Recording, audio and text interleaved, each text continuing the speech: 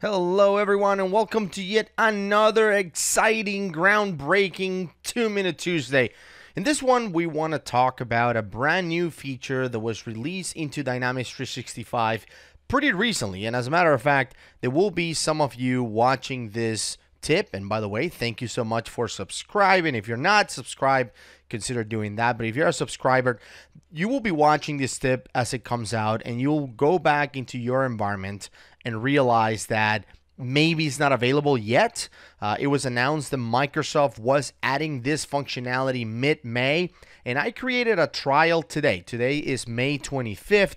I created a trial, and it's already included in it. So I can see that it's coming. It's coming to all environments pretty soon if you don't have it already. Maybe you're watching this a few months from now, a few weeks from now. You already have it. But I want to talk about kind of the why and the how we used the newest field type that we can create in CDS or in Dynamics 365, and that is the file field type. So now we can create fields that allow us to attach a file to it. Now you might be asking, but Gus, what's the point of doing that if we can integrate with SharePoint or even attach documents and records into a node?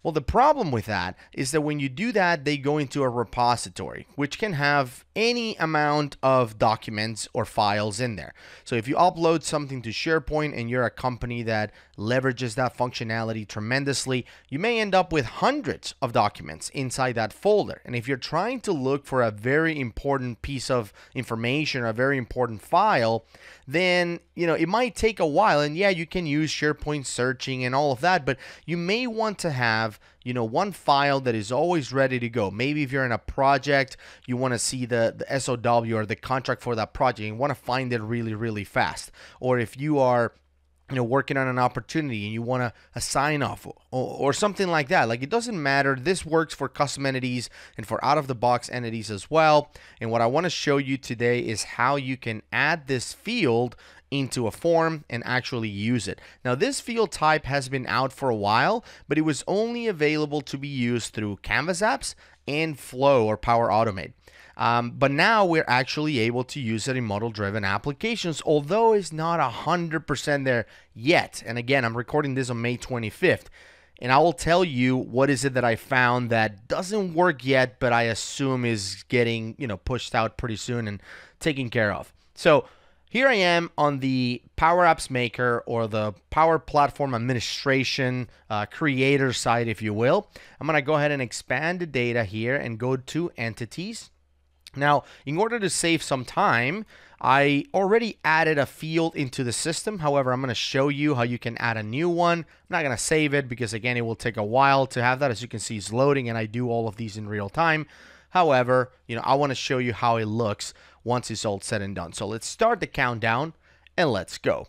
So in here, now that I'm in the fields, I'm going to go ahead and add a new field. So I'm going to click on Add Field, and you notice you're going to give it the name. So let's say if this is I don't know, the SOW, just like we were talking about it before, the scope of work for a particular project, go ahead and give it a name, just like you do with any field. And then you go into data type. So when you open that up, you will notice that there is a new data type called file. Maybe you haven't noticed this before, but again, regardless of whatever version you're on, unless you're on premise, I'm not really sure if this is available on premise, but if you're online, chances are you will see this available to you, the ability to create a file type.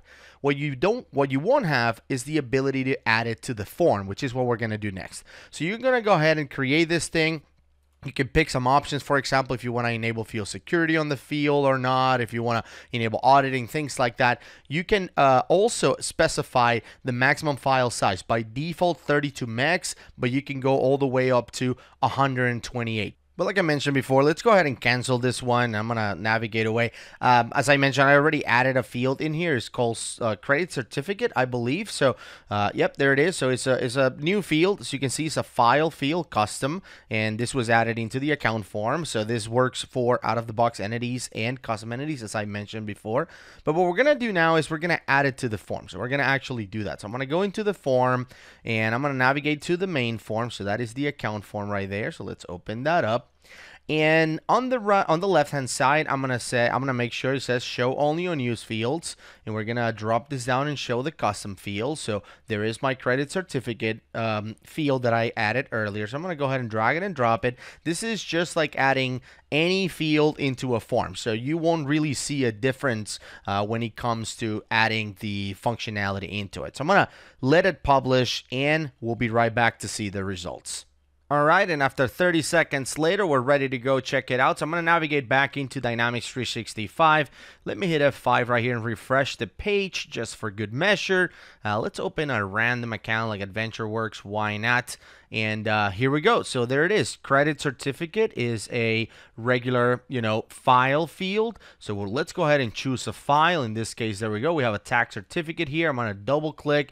And as you can see, the file gets uploaded into Dynamics 365 and it's visible. So if I click on it, you can see it's opened up right here at the bottom. Let me open this up. And there is our tax certificate. Obviously, it's a sample in this case, but it works very well as long as you're in a PC. And earlier I mentioned that there's still a couple of things that need to be worked out.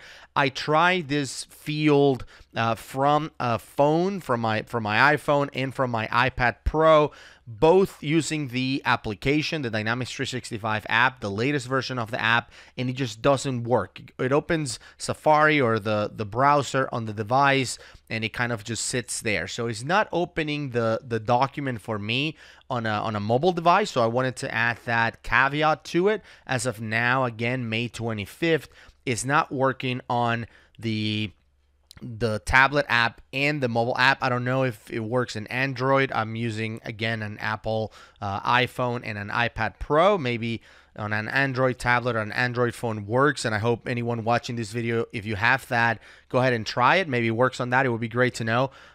If not, well, I just wanted to report that at least it's not working on those. But if your users are not depending on a mobile client or on a mobile app to access these records, then this is a solution that works right now, and it works perfect. I mean, I've done I don't know how many tests with it and uploaded documents. I try to upload it all the way up to the capacity. So I made it 128 megs, and I uploaded a video to it that was over 100 megs. It works flawlessly. I mean, it's perfect. So the only thing, again, is not working on a mobile device for some reason. Hopefully we get that functionality in place. But I hope you enjoyed the tip this week, and we'll see you next week.